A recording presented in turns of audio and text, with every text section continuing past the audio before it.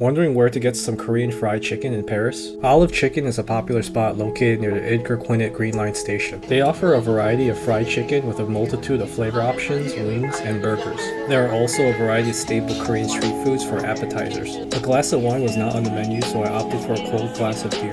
Cheers to a filling dinner. We started with spicy tteokbokki on a stick. Sweet with a light heat, there was a nice caramelization effect that added a crunch for each bite. The rice cake had a warm, firm, but gooey texture that made the tteokbokki so fun to eat. Our second entree was an order of their sweet potato fries.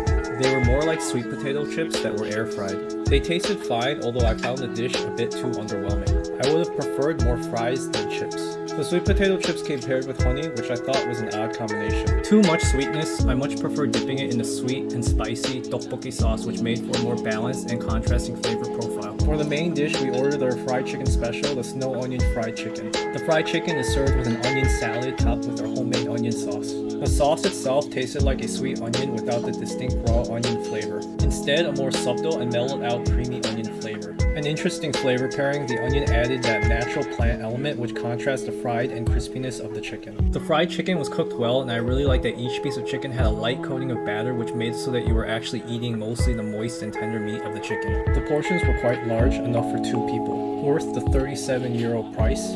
When a man is hungry and craving some good ass fried chicken, no need to fuss about the price. With that said, more of an occasional dine-in than a frequent visit. This is the best Korean fried chicken I've eaten so far in Paris.